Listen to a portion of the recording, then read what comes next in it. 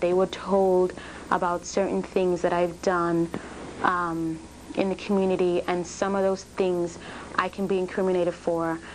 Jacob told me that if I don't go to the FBI first, then they would come after me, they would incarcerate me, they would take my children away from me, because there are things that they were told about me that could incriminate me.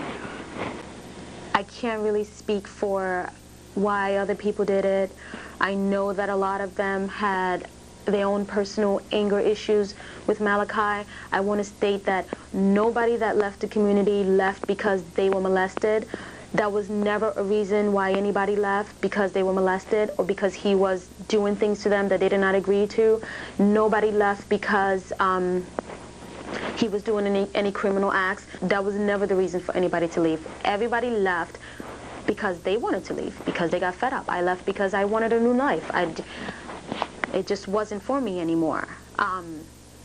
Some people did get kicked out, but it was never because of any child molestation issues. Nobody ever left because they felt that they were molested. There was no child that ever made a statement that I want to leave because Malachi is molesting me. That never took place. That never happened. In conclusion, it's really, really time for the truth to come out.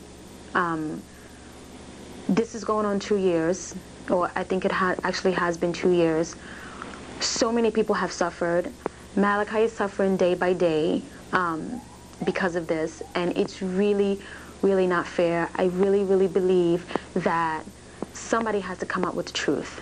And like I said, every day I think about him suffering. Every day I think about how wrong it is, what we've all done, how wrong it is. Every day I think about what happened to all of the lives of those children.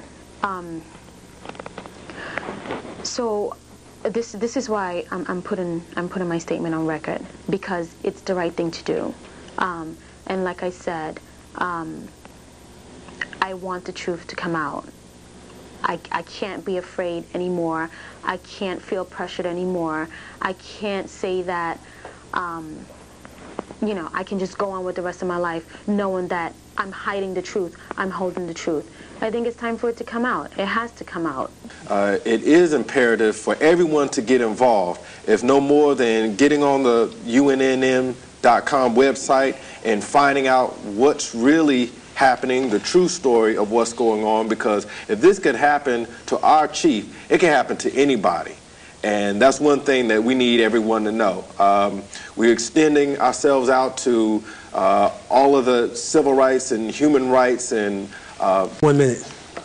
Yeah, we're just here to set the record straight when it's time to fight. We need everyone's support, especially when it comes to our people coming together and dealing with the hearsay. If you want to, like the brother said, you want to deal with the facts of the case and find out for yourself, as opposed to listening to the media, listening to words of rebellious people, or just would like to slander. Just get the facts for yourself, so you have a firm foundation and know for yourself what's going on in this case, so we can free our chief.